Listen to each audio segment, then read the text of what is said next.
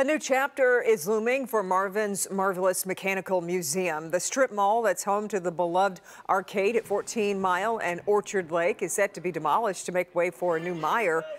Last November, when those redevelopment plans were introduced, people packed a Farmington Hills City Council meeting to speak on behalf of Marvin's and keep it from having to move. So now what? Pamela Osborne spoke with the owner, and Pam, he says there's only one thing to do.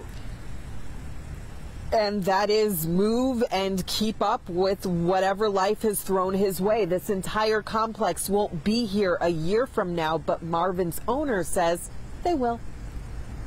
There's everything in here, the nostalgia and just all the antiques and everything are really cool. Chris Burgess has been coming to Marvin's Marvelous Mechanical Museum since he was a kid. These days, he drops in with his little girl. I've been bringing her here for about a year now, and she loves it.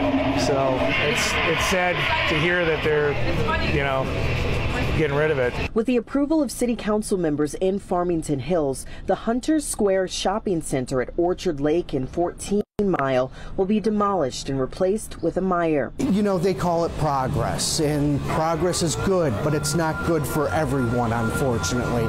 Jeremy Yagoda says he's determined to keep what his father started going. And it's so amazing to see how much my dad's vision and his dream and his passion has touched other people that to this extent. And there's people from all over the world that are sending us messages. But my older ones have a lot of memories here, and they're going to be sad about it. Hopefully not for long. And we're not going to close.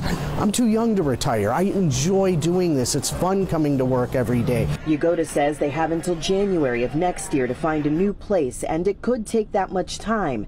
In the meantime, thank you for caring. Thank you for trying to do everything that you have. But don't be worried. We'll be back.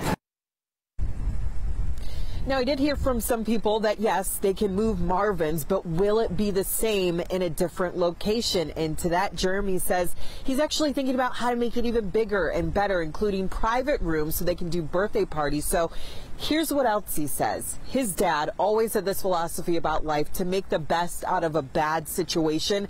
And so that's what he's going to do. He's going to find a way to find a new place and to make it bigger and better than what it is now, which is already pretty cool. For now, reporting live in Farmington Hills, I'm Pamela Osborne, Local 4. And keep us posted. All right, Pamela, thank you.